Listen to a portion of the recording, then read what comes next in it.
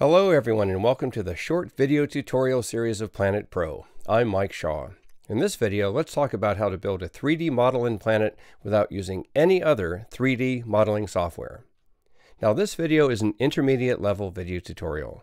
So if you're just starting with Planet, feel free to skip this one and watch other more introductory level videos. Then after you use Planet for a while, you'll find the need to build your own 3D models and you can come back to watch this and learn how to do that.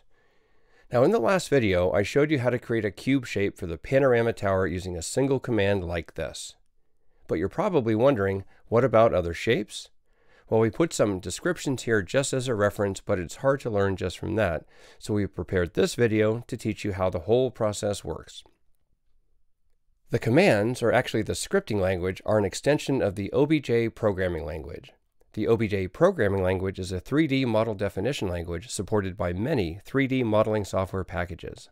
It has a text format instead of binary, making it perfect for editing with a text editor.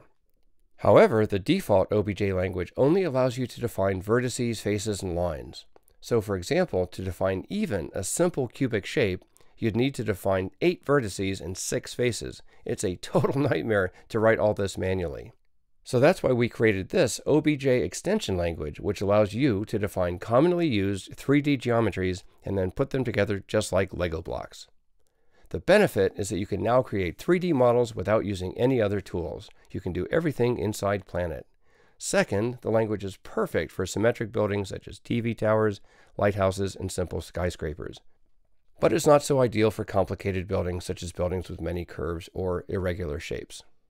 So let's take a look at what 3D geometries are available. The first set are geometries with a rectangular base, such as a cube, a pyramid, or a pyramidal frustum. Here's the name of the geometry. The picture of it is here. Then you can find out how to define each geometry over here. For example, you can specify a cube's length, width, and height. If all three are the same, you can use the first format, which simply defines the length. If the base is a square, which means the length is the same as the width, then you can use the second format. Finally, if all three values are different, use the last format. The pyramid has almost the same 3 formats as the cube, except the top is a point instead of a rectangle. The pyramidal frustum is like a cube, but the top and the bottom have rectangles of 2 different sizes. That's why you can define L for the length of the base, then L2 for the length of the top. The next group of geometries are 3D geometries that have a base of a circle or an equilateral polygon. In this group, we define radius instead of length and width because all the shapes are symmetrical. The S parameter will determine the number of sides for the base. By default, it's 10, which means the base will be a decagon that almost looks like a circle. If you want more sides, you can increase the S value all the way to 50. For example, if you use 3, the base will be a triangle. If 6, it'll be a hexagon. The base can also be an oval instead of a circle by using different Rx and Ry as shown in the last format. The last group of geometries are spherical types of shapes. These are the sphere, the dome, and the torus. To create an oval or an egg shape, you can define different radii for the x, y, and z axes. Then for the torus, there are 2 radii. The bigger Rx is the radius of the ring, which is the distance from the center of the pipe to the center of the torus. The small Rx is the radius of the pipe itself. Now, let's pay attention to the origin and to the end that we marked on each geometry. Let's go back to the first one. The default origin will be at the coordinate 0, 0, 0, if you define this geometry so that the origin will be placed at 0, 0, 0. For shapes after this geometry, their origin will be moved to where the end of the first shape is. Then the next geometry's origin will start from there, and so on. So you can see that the geometries will stack up on top of each other. The origin of pretty much all the geometries is at their bottom center, and their ends are at their top center. There are only 2 exceptions, which are the sphere and the torus, which have both their origin and ends at their geometric centers. Then we have vertex, face, and line. You can define a vertex using its x, y, and z coordinates, then you just need to remember the order of the vertices. Because when you define a face or a line, you need to refer to those vertices using the order, with the first defined vertex having an order of 1. So you'd refer to it as 1, and so forth. As you can see, it would be challenging to write all this code manually, so only use it when you have to define a face or a line that can't be part of one of those predefined geometries we mentioned earlier. You can also move the origin using the move command. It's a relative move. In other words, a relative movement along the x, y, or z axis from their current origin. What if you want to move the origin to some absolute value? Just use the vertex command. You can also move x or y or z relatively by using a value using mx, my, and mz commands respectively. Then we have the rotate command, which will rotate the next geometry by an angle. R is the same as RZ, which will rotate the shape horizontally along the z-axis. Rx and Ry will rotate the shape along the x and y axes respectively, and rotations use the left-handed rotation rule if you know what that means. Otherwise, just try to rotate a shape by some value to see its rotation direction. You can also draw shapes using colors and opacity. You can do this by defining a material with a name using the new MTL command. After the new MTL command, you can define the color using red, green, and blue colors. Their values range from 0 to 255, or you can use the hex color format. You can find this in many software tools, including Photoshop. The opacity is a simple floating number between 0 and 1, where 0 means completely transparent and 1 means completely opaque. Later, you can use the material by referring to the name using the useMTL command. Usually we define all the materials used at the beginning and use them when we need them later on. Now, let's take a look at a couple examples, starting with two simple ones. First, let's define a cube of 10 by 20 by 30. By default, all the values are in meters, so this is what that will look like. The second example adds a pyramid on top of the cube.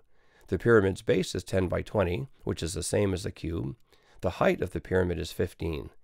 As I said earlier about the origin and the end, that's why the pyramid is automatically put or stacked on top of the cube. Now here's a more complex one.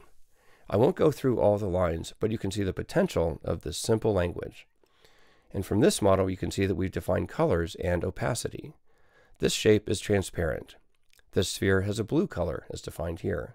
This cylinder has a red color, as defined here. Now you may have a question. How do you know the size or the dimensions of different parts of the tower? It's actually pretty simple. Let's take the famous Portland Head Light as an example. First, try to find a photo of it on the web, or you can take a photo yourself. Make sure it was shot from a distant location using a telephoto lens. If it's a wide-angle shot, it'll have distortion from the wide-angle lens, making the measurements inaccurate. So here, we've loaded the picture in Photoshop. Crop it so that it will cover the exact height of the lighthouse. Now from Wikipedia, the height of the lighthouse is 24.38 meters. So let's resize the image in Photoshop so that its dimensions are exactly 2,438 pixels. In doing so, this makes each pixel in the photo correspond to a length of 1 centimeter in real life. Let's switch to the selection tool and drag to create a selection. It says 130 by 160 pixels. What that means is this area is 1.3 meters by 1.6 meters. So you can see that you can use this method to measure any part of the lighthouse. That's pretty straightforward, isn't it? So I'll use the ruler tool to draw in some guidelines to help slice the lighthouse into several simple geometries that Planet supports. Then I can measure each part, find out its sizes, and write those down.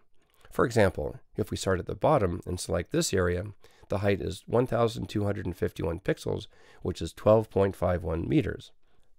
The radius of the base is 368 pixels, which is 3.68 meters, and so forth. I won't go through all the details, but here is the final script. So now I'll just copy it and paste it into Planet, and we're done. Now let's start to work on a plan. Let's put the camera pin over here. Now I'll view it in the VR viewfinder, and here you go. So let's say I want to check to see if I can take a Milky Way photo with this. So I'll switch to the Milky Way Seeker page and adjust the time and date slider until the Milky Way center rises. And there you go. Let's choose next year and tap to see the list of dates. Select No Moon. Now we have the first possible date, February 17th of next year. It's also easy to see if we can photograph a moonrise with this composition. Tap to see the list, uncheck the No Moon, check the moon position, same direction as the Milky Way, plus or minus 6 degrees, and the first date is February 16th of next year. Tap it, you can see a moon right here. If the moon is too high, it'll make the Milky Way hard to see. But when the moon just rises, it's not that bright, and it's the perfect time to capture both the moon and the Milky Way. So that's it for this video. Thanks so much for watching, and enjoy learning and using Planet.